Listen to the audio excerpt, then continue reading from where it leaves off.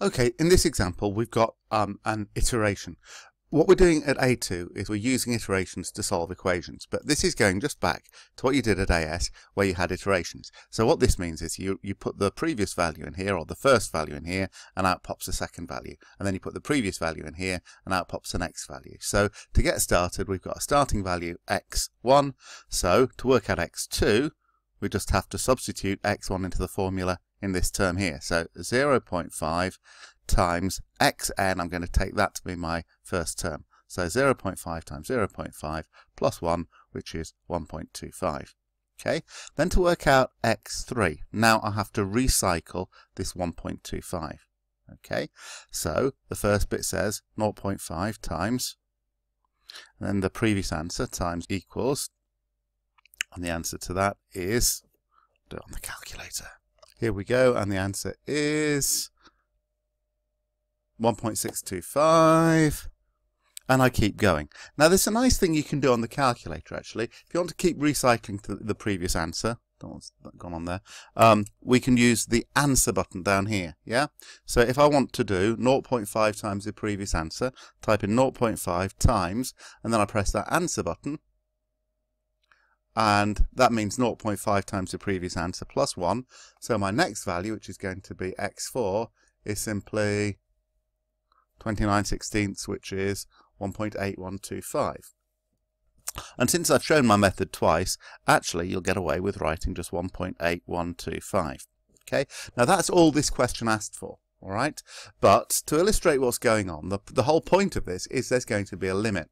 Okay, so if I can get the calculator where you can see it. If I now just keep pressing equals, it's just going to update that calculation. It's going to show me the next answer. So the next answer after that is this fraction here, which is that decimal, 1.90625. And if I keep pressing equals, eventually it will resort to decimals anyway. I can keep pressing equals, and I can see that the answers seem to be getting closer and closer to 2. And you saw that there were some iterations, recurrence relations in AS where there was a limit. And if you remember, what you did to find the limit algebraically is you said, okay, if these values are approaching a limit, this limit is going to be the same limit as this one. So the equation is just going to be whatever the limit is 0.5 times whatever that limit is. So that's tending to the limit, that xn is tending to the limit, and then just bear with me, and then I just need to do the plus 1 at the end, and this is the equation that's being solved. So the xn plus 1 and the xn have both tended towards this limit L, and this is a very easy equation to solve. If I subtract the 0.5L from both sides, I get 0.5L equals 1, and that clearly gives me L equals 2.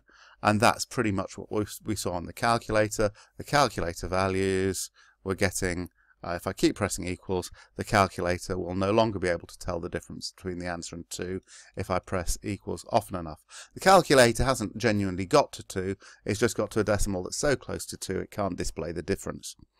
So, why is this converging? Okay.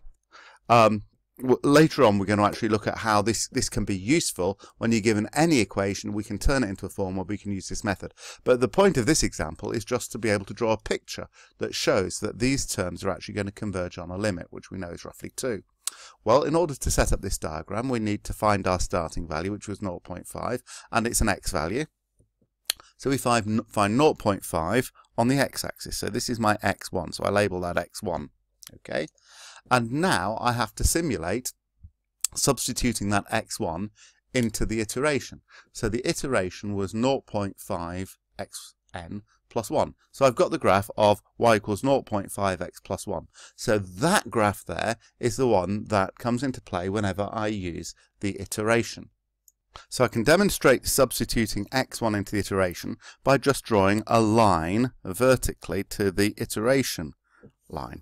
Okay. Normally this is going to be a curve, and I like to say we go vertically to the curve. Okay. Now, the answer to that, can you see that this y-coordinate is about 1.25? That is my next answer, my next x2. But I need to turn that from being a y-coordinate into an x-coordinate. I need to find 1.25 here. That's why we've got the line y equals x on the graph. Okay.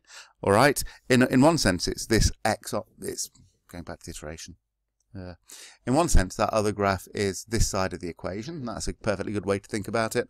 But in terms of what using the iteration, what this graph y equals x does is it turns a y answer into an x answer. So if I come across to this point here, the y coordinate was already 1.25. Okay, so the x coordinate of this point, which is down there, is my x2 value, which is now an x value, which is ready to be put back into the iteration. So how do I show that x2 was substituted into my iteration formula? Answer, I go vertically to the iteration curve. So, vertically to the iteration, and then the y coordinate of this has to become my next x input. So my x3 will be this value down here. Nice to put dotted lines in here.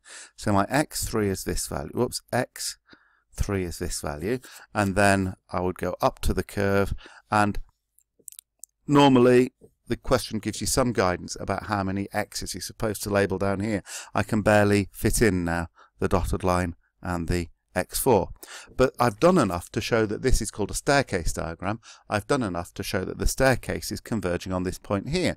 This point here is where x, because that's a graph y equals x, equals 0.5x plus 1, which is exactly what I want to happen. This iteration corresponds to this equation. I've used L, but another way of writing it is x equals 0.5x plus 1. So where these two graphs agree is where they intersect.